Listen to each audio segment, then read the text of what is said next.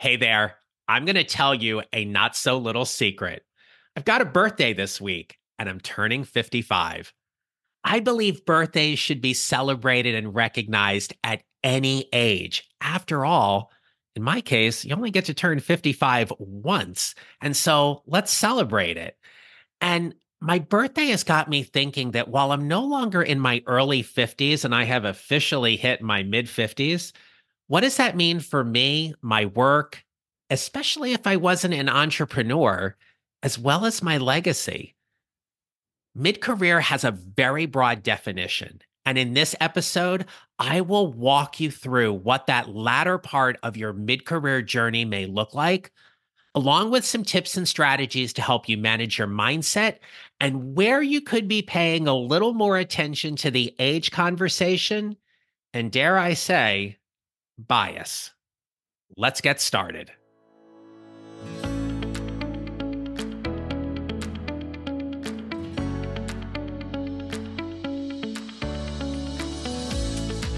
Hello, my friends. This is the Mid-Career GPS podcast, and I'm your host, John Nerrill. I help mid-career professionals find a job they love or love the job they have using my proven four-step formula. Today's topic is all about age and dealing with age bias on our mid-career journey. But before we get into that, I want to give you something for free, and that is an invitation to join my email community. It's a twice weekly newsletter about leadership and careers delivered directly to your inbox. You'll be the first to be notified of special events and promotions. I've got something coming for April, but it's also a chance for you to get fed with useful and relevant information about your career journey to help you build your mid-career GPS. Now, to be a part of this, all you have to do is go to my website at johnnerrill.com. Click on the link to sign up. You can also check the show notes or the featured section of my LinkedIn. All right. This is the Mid-Career GPS podcast. And as I get ready to turn 55 this week, I'm going to offer to you that mid-career definition can be really, really broad.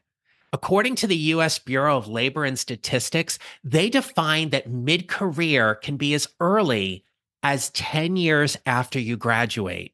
And they don't specify whether high school or college. So can you imagine being 28 or 27 years old and identifying as a mid-career professional? The likelihood is that mid-career can expand well into your 50s, depending upon what your runway looks like for how long you plan on working. And I want to remind you, there is no shame in how old we are, right? My mindset and beliefs, and especially because of my health history, where I had a cancer scare in my mid 30s, I am very grateful to be standing here in front of this mic with you today. And because of that, I embrace my age. That doesn't mean that I don't sometimes make old man noises or I have a few more aches and pains than what I did when I was younger. But the reality is, our age and our life is a gift. And so I stand here before you today to remind you once again that helping mid-career professionals is so important to me because I remember when I was in my late 30s and early 40s, making a huge career transition and leaving the security of a tenured teaching position in a wonderful district, that the mid-career journey is designed and intended to be dynamic. It is to be challenging, and it is to be one that when we navigate it with grace and intentionality, that we get to lean into doing our greatest and best work than we have ever done in our career. And it sets us up on that path that leads to our legacy and ultimately our retirement. But here's the thing. When you start getting older, and if you have been the victim of a layoff, or you have lost your job, or you're unhappy where you are, and you are trying to navigate to a new position in a new company, you will start to worry about being discriminated against or biased because of your age. And so I'm often asked from people, especially at mid-career, when should they start worrying about age bias? And my answer to them is you have worried about age bias your entire career. It's just the conversation is different when you're newly graduated and fresh out of college because younger professionals are oftentimes overlooked because they don't have the experience and because they're perceived to be too young. The same thing is true for older professionals, where sadly they may be overlooked by a hiring manager or a company because they are perceived to be too old or not going to have enough time in the job before they retire. So I want to offer you that age bias, absolutely, it is unfair. It shouldn't happen. It is illegal. Okay. But age bias, it works both ways. So it can work when you're younger, it can work when you're older. There is kind of that sweet spot at mid career where it doesn't happen as much. But as you get older and you progress through your career, it is understandable to think about it. So, what can you do to limit any kind of potential age bias? There are a few things you can do, and I'm going to call out two particular tips here that you can do immediately on your LinkedIn profile that will help you. So, the first thing is it is in my professional opinion and expertise. Please, please, please remove your graduation dates from the education section on your LinkedIn profile. Now, as you're hearing me say this, if you're sitting at your desk or your phone, you're probably going to scroll up your LinkedIn profile to check. But here's why I recommend you do that. Our brains are extremely intricate machines. So when they say that you've graduated, say, in 1990, you're going to go, okay, well, if you graduated college in 1990, you were 22, we're 34 years late, probably 56. Okay, I graduated in 91, but make the math easier.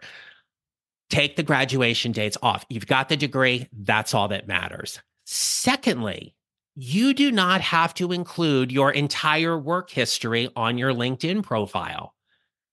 It is strongly recommended that you only include the last 10 to 15 years of your employment history on your LinkedIn. One, because that's your most relevant work. And secondly, while it is absolutely important job, you being a server at TGI Fridays or Applebee's, that experience probably isn't relevant to your current job right now. So take it off. You don't have to tell your entire life story. Okay. By the way, I never had a job where I waited tables. I've always wanted to do it. And admittedly, this might be something I do later on in my life. I've never done that. My mom was a server and she would often tell stories about that part of her work, and I have tremendous respect for food servers. I actually spent a large portion of my college days, especially during the summers, working for a convenience store. I used to work for Wawa, and so if you're familiar with Wawa, if you happen to live on the East Coast, I loved working for them. So shout out to anybody that works at Wawa or owns a franchise of Wawa. I totally appreciate that. But I love that customer service aspect. Customer services are great skills. They just may not be as relevant to you and what you're doing right now. Another question I'm often asked is, how can I stay relevant and valuable as a professional to my current employer or future employer as I get older? Well, to help you stay relevant and valuable, the first thing is you have to know why you are valuable. I often walk my clients through an exercise called building their unique professional value statement, who you help and what you help them do specifically, and why that work is important to you. So you have to know your value. Additionally, you want to be able to keep your finger on the pulse of what is happening inside your organization to manage your brand and your reputation. If you get wind that there's layoffs coming or there might be a reorg, you want to make sure you land in the best way possible for you in your career at that moment. So you must manage your brand and your reputation. Additionally, to help you stay relevant and valuable, get really clear on what is your legacy. What do you want to be known for? Why is right now where you get to do your best work? And if it's not, how do you get there? What do you want to be known for? And ultimately, you have a runway. Your runway is determined typically by when you want to and are financially able to retire. But here's the thing I want to offer you. And at the time of the recording today, um, which is March 27th, is when I'm recording this. So we got news today that someone from New Jersey hit the 1.1 mega millions jackpot. All right, look, I'm going to tell you right now, if I hit a jackpot for $1.1 billion, I'm going to shut down my business. I'm going to go do something else. I may morph my business into something else, but the likelihood is, if I were working a corporate job and even my own business, I'm probably going to close the doors in a short amount of time because I've got other things I can do and would want to do. Right? All bets are off at that point. Our brains take us to this place where we think, oh my gosh, I'm going to retire at 62 or 65 or 67, or I need to work until I'm 70, whatever that may be. You have a runway. Know what your runway looks like. And when you're interviewing, part of the job is to overcome any potential objections somebody may have about what they think your runway may be like. Oftentimes we often think that as an employee, we're going to be organizationally loyal and be there forever.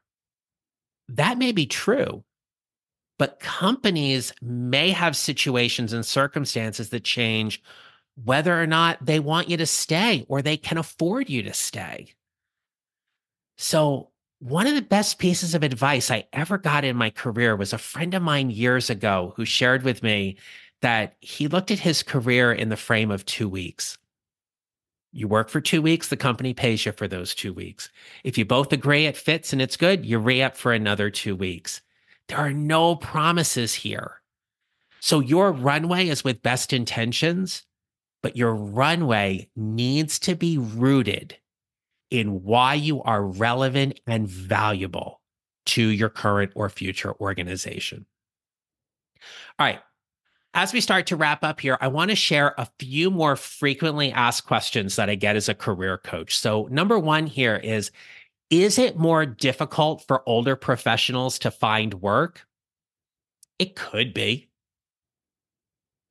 Oftentimes, if you believe you are going into an interview and you believe that your age is a deficit instead of an asset, I will offer you are making it more difficult for yourself.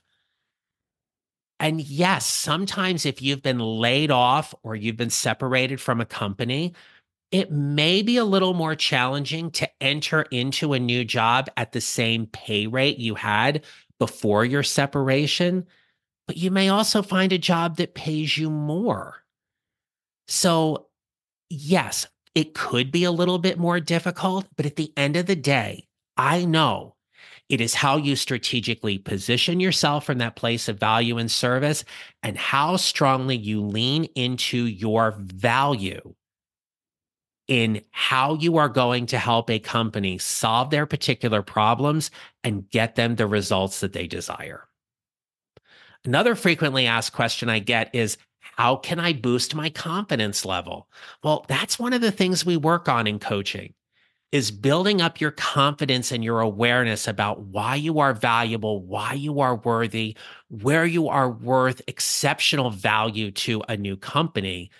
But it is also about leaning into exactly the results you are going to deliver for your current or future employer. One of the biggest things we are seeing right now when it comes to interviewing is that, yes, companies want to know what you've done. They also want to know what you're going to do for them. And if you're not communicating that story, that's where coaching may absolutely help you in that regard. All right. Another most frequently asked question is, how do I interview for a job when I may only work for another 5 to 10 years? And again, this piggybacks on the comment I just made regarding the last question. Again, it's about what are you going to do for them? Companies want to know what results you are going to deliver. And additionally, this is not a time for you to come across as desperate or needy. It shows up in convincing language like, I'm a really hard worker. You need to hire me. I've been laid off for 3 months. My bills are getting piling up and I'm running out of money. Companies don't want to hear that. You may have an empathetic hiring manager, but in the end of the day, they are not there to solve that particular problem for you. They want to know what you are going to do for them. And that's why knowing your value, where you are contributing, why your seniority is an asset is integral for you leaning into that conversation. Now, as many of you know, I had a 25-year career in education. I started off as a classroom teacher. You're going to hear a really powerful story and a client success story in this next episode about someone whom I used to work with turned client. But I worked for the District of Columbia Public Schools. I worked for a state superintendent. I went to work for an educational nonprofit that, for all intents and purposes in this conversation, we'll call it quote unquote a corporate type job. Right. And so if I was still teaching, if I had never left my classroom job, I would be 55 with 27, 28 years of experience in the classroom. I'd be gunning for 30 and probably an early retirement. But being tenured, I would have some job security. If I was working at a nonprofit or in a corporate type job like I had been and never left, would I be worried? Of course I would be, right? Companies are changing all the time. Shifts are made. And when people look at org charts and they look at senior level professionals, it is understandable that those who are often the most highly paid are sometimes the ones that are often the first to be let go. So yeah, I would be worried in that regard. But then again, I'm a worrier by nature. I'm going to be 55. I really should do better at working on that. I am, but it's just part of my wiring in that I am very cautious and very concerned. And so that's one of those things where I know who I am.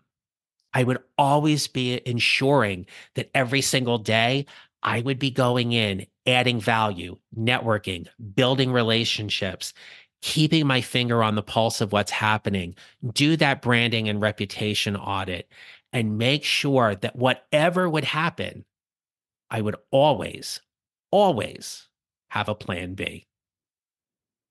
So I want to leave you with this one final question. As we get older and we start thinking about our career journey coming to a change or a pause or a stop, what's your legacy? What do you want to be known for? What's the one thing you want to look back on your entire career and be undeniably proud of for the things that you've done? What will you do when you retire? What does the next chapter look like for you? Whatever that is, or whatever it may be, always remember it's your career, it's your life, and you are 100% responsible for it. If there's one big takeaway along this mid career journey, it's this: mid career sets you up for later career, and later career sets you up for retirement. And retirement allows you to do the things you've wanted to do, been wanting to do, and can do because of the career path you have chosen and executed on. It's why building your mid-career GPS is so vital in this entire conversation. And I want to offer you that if you have ever wondered or questioned about whether or not coaching can be helpful, all you have to do is reach out. You can email me at john@johnnerrell.com, and we can talk about what setting up a discovery call may look like for you. So I can help you start building your mid-career GPS like I have helped hundreds upon hundreds upon hundreds of people do this before, and let them get to a place where they find a job they love or they love the job they have. So until next time, my friends, thank you so much for spending this time with me.